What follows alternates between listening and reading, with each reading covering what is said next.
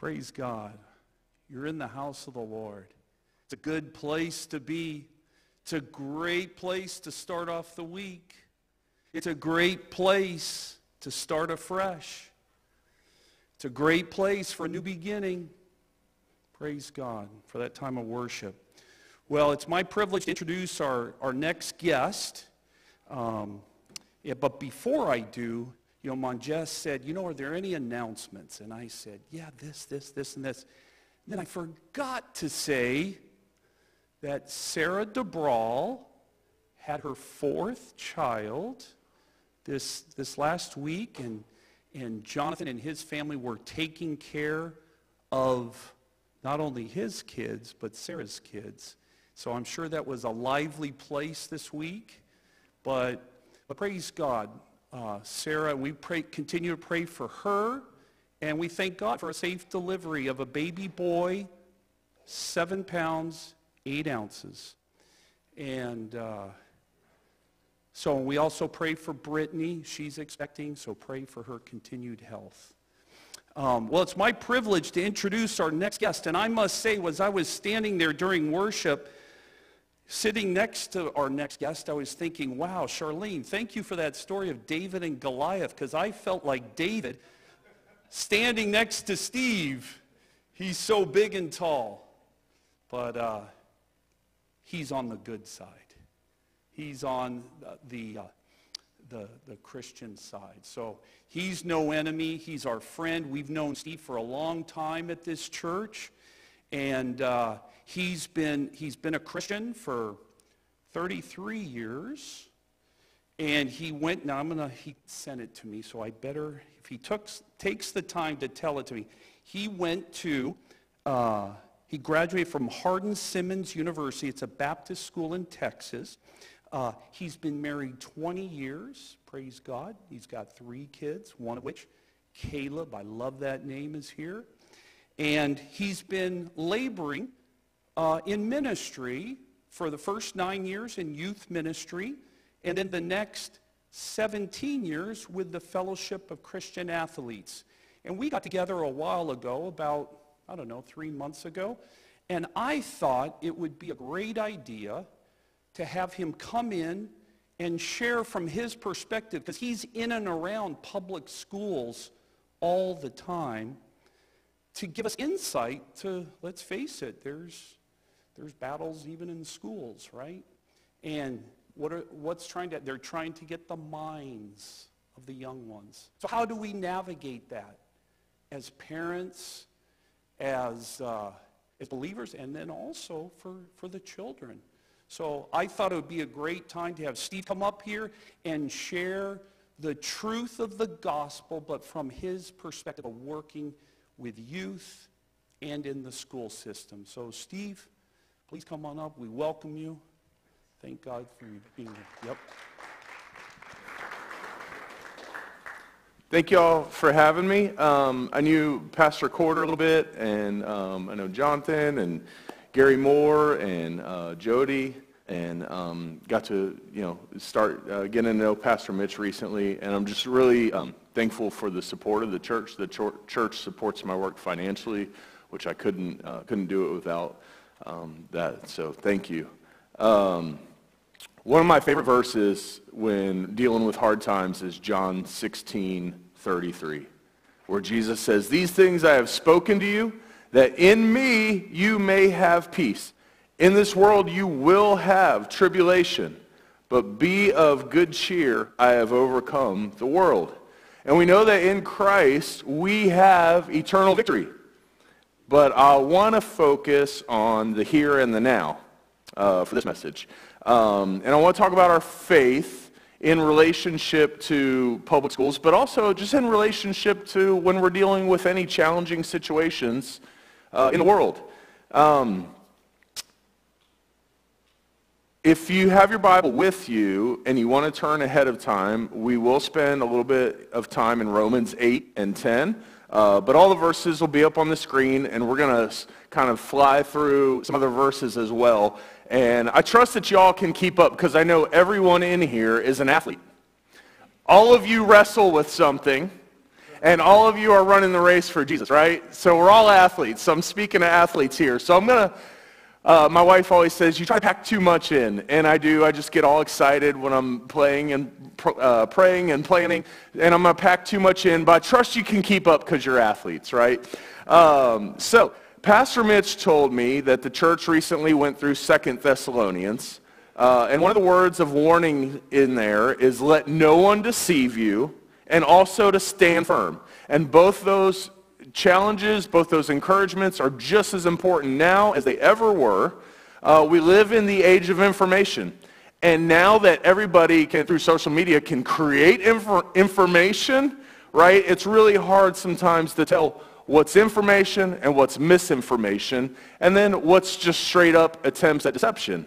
And we really have to be discerning and wrestle with what's true and what's false. The Bible tells us to not let anyone deceive us. That's usually associated with the gospel, not being tricked into believing a version of the gospel that isn't true. But also, along the lines of truth, the Bible speaks about not being a false witness, not giving false reports. In regarding truth in the Proverbs, it says, like a maniac shooting flaming arrows of death is one who deceives their neighbor and says, I was only joking. So the point of all these verses is that, along with the lines of deception and truth, is that we as Christ followers are supposed to have our lives marked by being people of clear truth, along with discernment and wisdom. We're told to speak the truth in love. One of the hardest things to do sometimes. Jesus is the truth. We're told to put on the belt of truth, which when Paul was talking about the armor of God, the belt was the thing that held everything connected to it.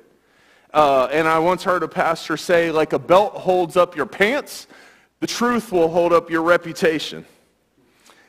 As people of truth, with God on our side, we don't need to manipulate words, facts, stats, or numbers. Our fear sometimes will make us want to do that, our insecurities, but it's unnecessary. We need to learn to trust God and trust that He knows the truth. He can handle the truth. He can even work through the truth when it seems like bad news to us. He's not afraid. He doesn't need our manipulation. We have a God that even works through, not despite of, but through our weaknesses. So, when I talk about how well I played in a basketball game, I don't need to manipulate that. When I talk about how big my fish was, I don't need to manipulate that. When I talk about how my ministry is going, I don't just need to share the good stuff. I can share the hard things too. When we talk about what appears to be a large number of people leaving churches in the Western world or walking away from the faith in Europe and the United States, we don't need to be afraid. As far as I can tell, it does seem to be that faith, religion, and Christianity are on decline in much of the Western world. Not all of it, but much of it. Yet, there's a predicted incline of the faith coming up in Brazil. Christianity appears to be on the rise in Africa, China, and Indonesia. In fact, I've gotten to meet some of our FCA staff in Southeast Asia, being fully funded in Muslim countries. It's incredible. And there's lots of great questions that come along with these kind of topics. What's causing all this? What is God up to? What are we doing? What's our priorities? How well are we doing what we're doing? So now let's kind of shift that thought towards the public school. Yes, there are plenty of problems in the public schools. We live in a challenging, pluralistic society, and we see the challenges that come with the public schools. My wife was a public school educator for 20 years, 19 years of it here in Fairfax County, and she recently stepped out to start her own learning center. We've had our kids in private schools. We've had them in public schools. My oldest graduated from public school. I graduated from public school. Caleb's in public school right now, but they've been in private. But for our daughter, she's in homeschool right now. In the public school, yes, there are some agendas going on. There is some weak leadership in some areas of the public school system. There's a lack of discipline. But that's going on in some of our homes too. And there's a lot of fear mixed in with all of it. And I hear well-meaning but incorrect statements about the faith in the public schools too. A lot of times our response to these problems is reflective of our response to other problems, and it's we come off as defeated or easily defeatable. Sometimes the way I see brothers and sisters in Christ respond to some of these issues, we seem more like the spies that went into the promised land and came back with fear. There was 2 out of the 12 spies believed, Caleb and Joshua. Despite the bad reports, and I'm not saying let's deny the truth. No, let's be realistic, but let's have real faith too. Only 2 of the 12 spies did that, Joshua and Caleb. And Israel paid a price for being afraid and not believing. I'm not making an accusation against anybody here, okay? I just want to encourage us to be on guard. Now, I know what people mean when they say these statements. Don't fry me afterwards. I know what they're getting at. But what if the way we communicate these things confuses more people into believing that something is true when it isn't? We've got to be really wise with the words we choose. The Bible says we will be judged for every careless word. Here's some examples of some of the things I hear about public schools. Bibles can't be read in public schools, but they can be read in prison. Perhaps if we let them read it in the public schools, they wouldn't go to prison. Yeah, I agree with that, except Bibles can be read in the public school. The public school is up to brainwashing and indoctrination. A little bit of that is going on. But it's only as much as somebody is brainwashable. We need to be discerning. We need to stand firm. They took God out of public schools. I get what they mean. They stopped teaching about God. He stopped becoming part of the curriculum. But took him out of public schools as if they could. Our God is not limited to a teacher's lesson about him. Now, I'm not saying let's ignore these problems or threats. I'm just saying let's be real, let's be truthful, let's not be afraid, let's be on guard, and don't lose sight of the power that we do have. We're going to fly through some scriptures here that I see play out in all of this. First one is 2 Timothy 1, 6 through 7. It says, "Fan into flame the gift of God that is in you through laying on of my hands." Let me continue. "For God has not given us a spirit of fear, but one of power, love, and self-discipline." We're not supposed to be people of fear. We're supposed to be focused on fanning into flame the gifts that God has given us. Spiritual gifts, talents, whatever it may be. Focus on fanning those into flame. God has not given us a spirit of fear, and he gives us right here the antidote to fear, focusing on power, love, and self-discipline. What power has God given us? How can love overcome some of these obstacles? What can self-discipline do to get me through this moment of fear? 1 John chapter 5, verse 4. "Everyone who has been born of God overcomes the world. And this is the victory that has overcome the world, our faith. Who is it that overcomes the world except the one who believes that Jesus is the Son of God?" 1 Corinthians 15, 57 through 58. "The sting of death is sin, and the strength of sin is the law. But thanks be to God who gives us the victory through our Lord Jesus Christ.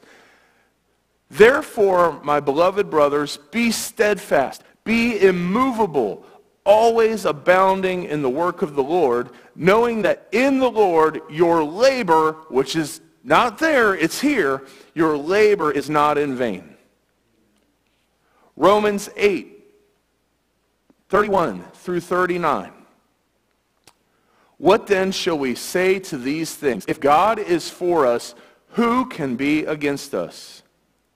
He who did not spare his own son, but delivered him up for us all, how shall he not with him also freely give us all things? Who shall bring a charge against God's elect? It's God who justifies. Who is he who condemns? It's Jesus Christ. It's Christ who died and furthermore is also risen, who is even at the right hand of God, who also makes intercession for us. Who shall separate us from the love of Christ? Shall tribulation or distress or persecution or famine or nakedness or peril or sword? As it is written, for your sake we are killed all day long. We are counted as sheep for the slaughter. Now, most of us in America haven't faced this.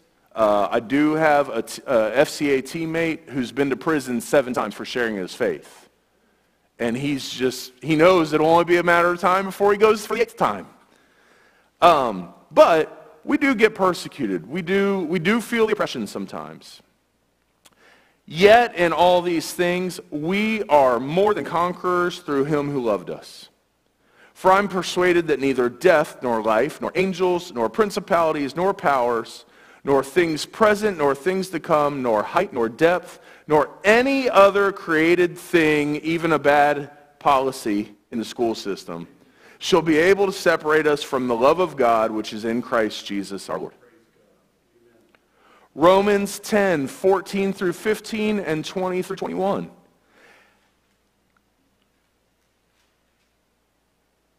How then shall they call on him in whom they have not believed? And how shall they believe in him of whom they have not heard? And how shall they hear without a preacher? And how shall they preach unless they are sent? As it is written, how beautiful are the feet of those who preach the gospel of peace. Now, most of us probably a little insecure about our feet, right? But if you're bringing the gospel, you have beautiful feet. Who brings glad tidings of great things? But Isaiah is very bold and says, I was found by those who did not seek me. I was made manifest to those who did not ask for me. But to Israel, he says, all day long I've stretched out my hands to a disobedient and contrary people. Now, in the public school system, I hear about and see some disobedient and contrary people. Are a lot of the people that I minister to them and amongst them contrary? Yes. And the coaches and the teachers that I'm talking to, and my son Caleb has to deal with some of them in his classes. Are some of them disobedient? Yes. Do they all hear? No. Do they all believe? No. But some do. And I get to help them in that process. The truth of God, it works in me and through me, but it's not just about me. It's about the brothers and sisters in Christ that are already in our public schools every day living out their faith.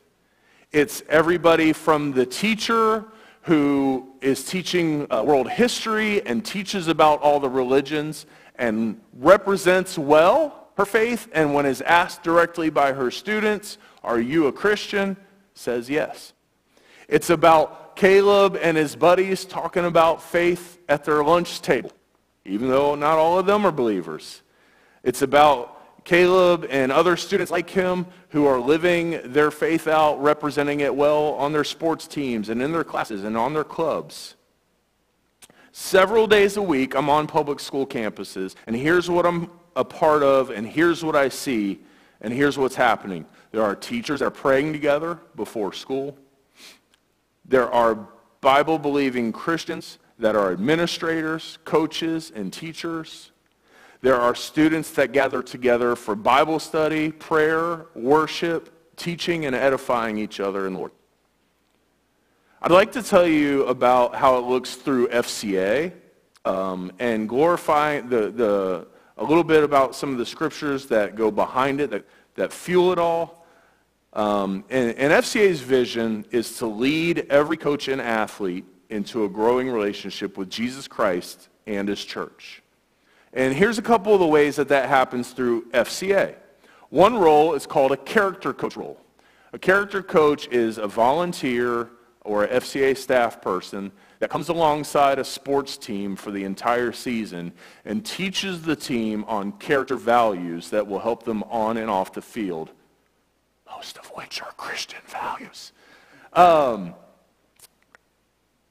You've got an audience with the whole team, and they have to be at some of these attending meetings, and they have to attend. So you have to be careful about what you say.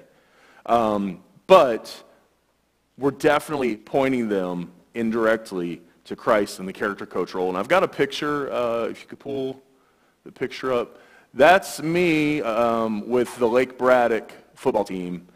5 seasons I've been with them. I'm with them once or twice a week at practice. I'll usually give like a life lesson after practice.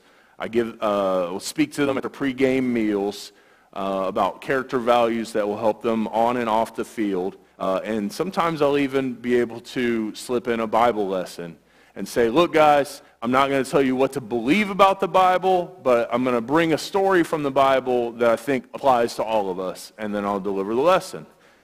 And then I'm there, talking with them on the sidelines. Some of them will ask me advice after practice or in the locker room.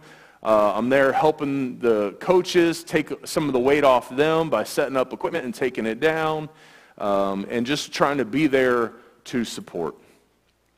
There are also what we have called huddles, and huddles are meetings that happen on school campuses, and there's some pictures of that. On the top left is Annandale. They meet 7:30 in the morning before school. They're about once a month right now. We're hoping to make that more frequent. On the bottom left is Lake Braddock's meeting every Thursday morning, 7:30 a.m. They've had up to 40 students gather this year, and they've done some service projects around the school and for some missions as well in the area.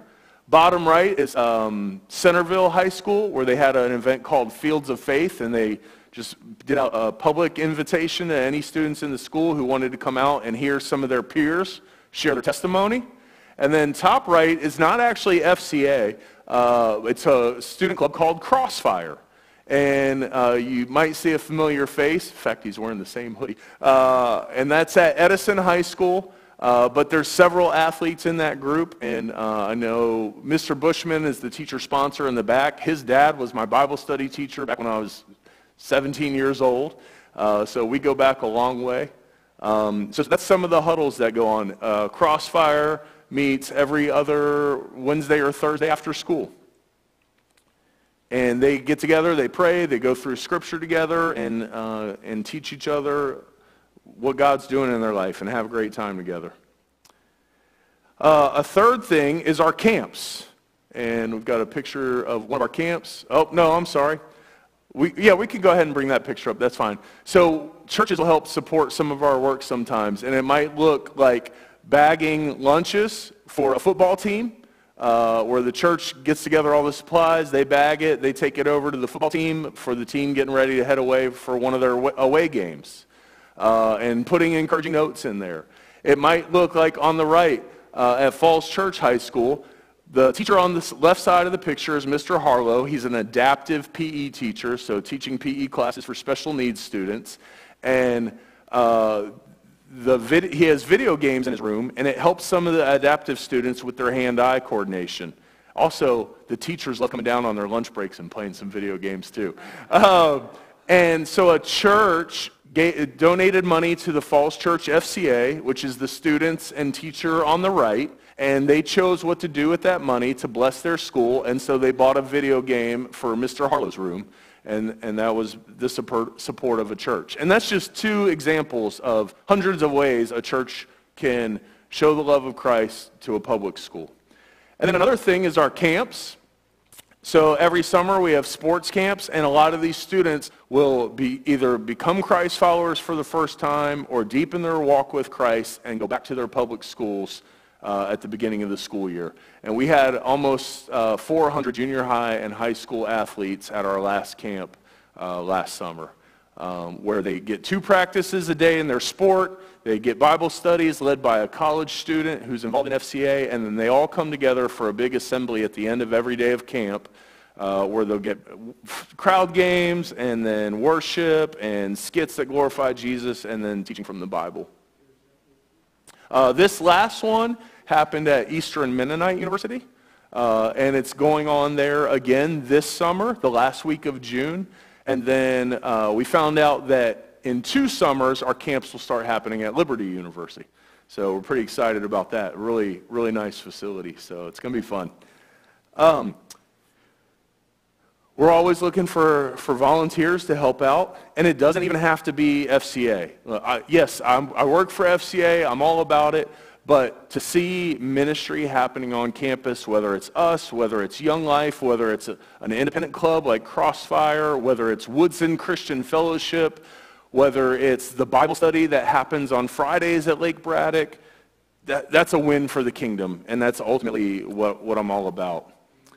And so I just want us to be encouraged that God is not only glorified through our strength, but even more so through our weaknesses. 2 Corinthians chapter 12, verses 9 to 10. He said to me, "My grace is sufficient for you, for my strength is made perfect in weakness. Therefore, most gladly, I will rather boast in my infirmities, that the power of Christ may rest upon me. Therefore, I take pleasure in infirmities, in reproaches, in needs, in persecutions, in distresses, for Christ's sake. For when I am weak, then I am strong." I see God work through teenagers on the public school campus. Not just leading each other, but moments of them leading adults as well.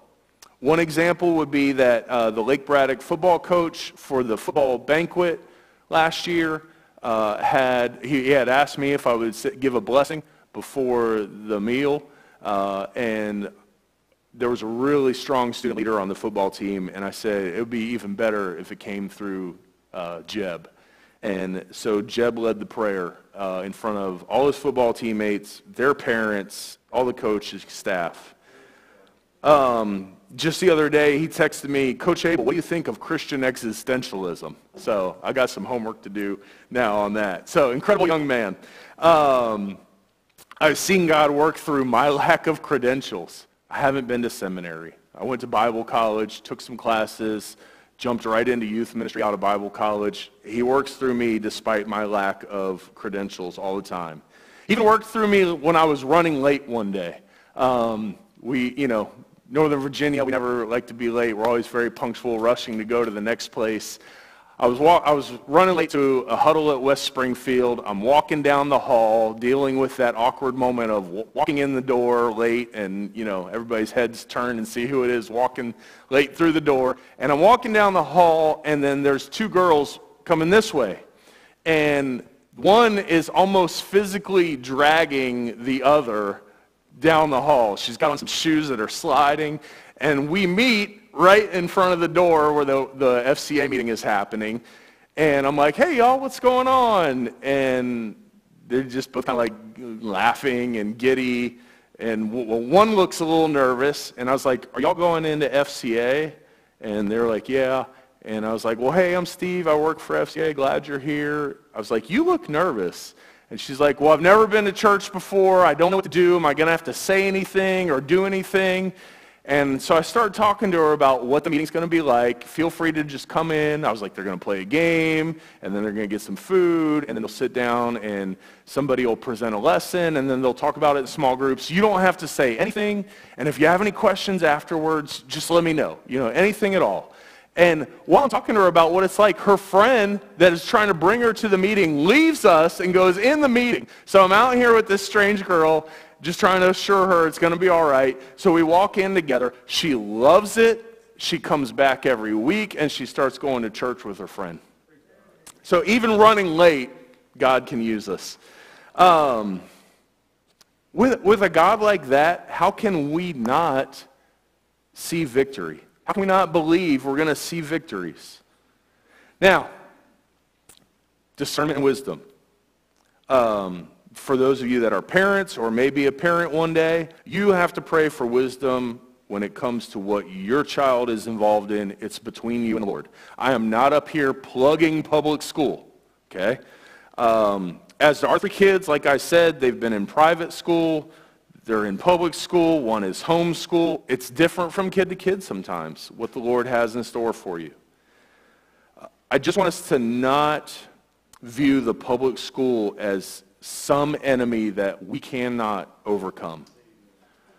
I want us to pray for the public schools, pray for the Christians in the schools, pray for those who will become believers in the public school. That was my testimony.